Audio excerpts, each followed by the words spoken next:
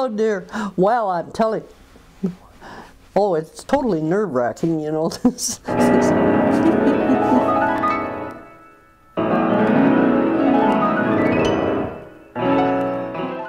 I think, as far as any outstanding thing in my growing up years,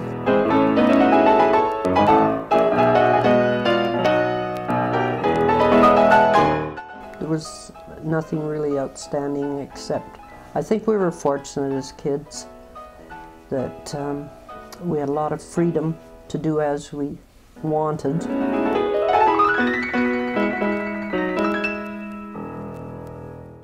My dad, of course, with his brother and his brother-in-law, had the farm down at, called the Brickyard, where the ranch house is. And that was a wonderful place. A lot of my summers were spent down there. My friend Dorothy and I used to go over the top of the big hill down to the ranch, and one time she took her little dog with her, and my aunt raised every kind of fowl that was available, and her turkeys were free range. So we got down there by the creek, and this dog spotted the turkeys. Well, there was turkeys going everywhere. They were up in the willow bushes. They were flying through the air.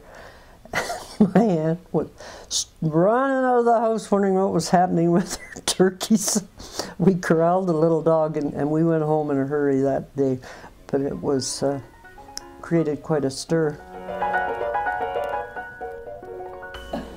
Actually, there was 13 years, there still is, 13 years difference between Gordon and I. So he was a pest. He was a real pest. I had a lamp in my bedroom with a cut glass base and stem, and the one thing I remember, he grabbed my lipstick and he went all over this lamp with this lipstick, and it was all nice bright red, and try and get that out of cut glass. And then I got the mumps, and I can remember him coming in. Here I was, and he stood at the foot of the bed and just totally broke up laughing. He thought it was the funniest thing he'd ever seen, and probably was. But most of the houses had barns behind them, and there was a big barn behind our house, and we made it into a girls' club, and we used to make up plays, and we'd our parents were forced to come and sit in a plank and probably pay 10 cents to get in the door and watch these plays. I can't believe we did it. But the highlight one time was one of the girls from next door. She was tall and gangling. She decided she was going to do the fan dance with rhubarb leaves.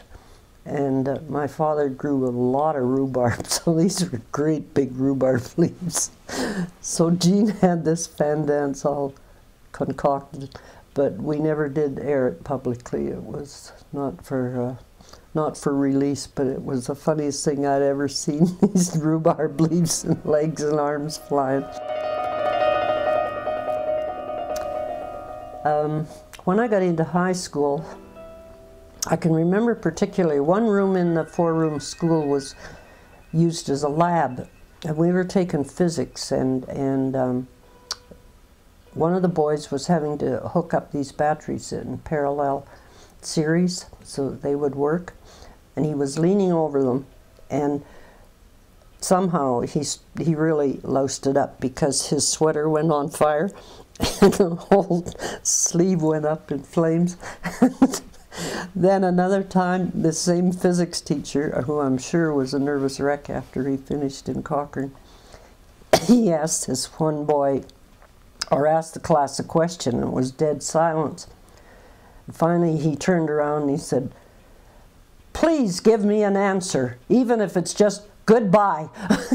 He was at his wit's end, but it was interesting.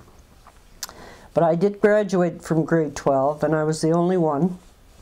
And they even put on a supper for me in the basement of the old community hall.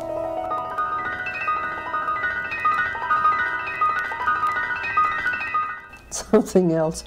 We had moved into residence after our 6 months, and I got this horrendous nosebleed after we come off duty in the evening.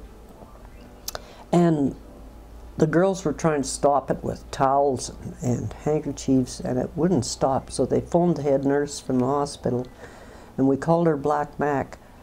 And she always wore black stockings and shoes and had her hair done up in a bun. And she was very intimidating. So she come over, and she'd just take about 3-foot strides. She could cover half that hospital in no time. And she come up and she took one look at me, and all I can remember is her saying, "Oh my God, she's broken an artery." And I thought, well, I'm out of here. I'm gone, I'm dead. So they pushed me into a wheelchair and took me over to the hospital, and one of the doctors was there up at the operating room, and they packed my nose. And I stayed in there overnight, and then I was away again.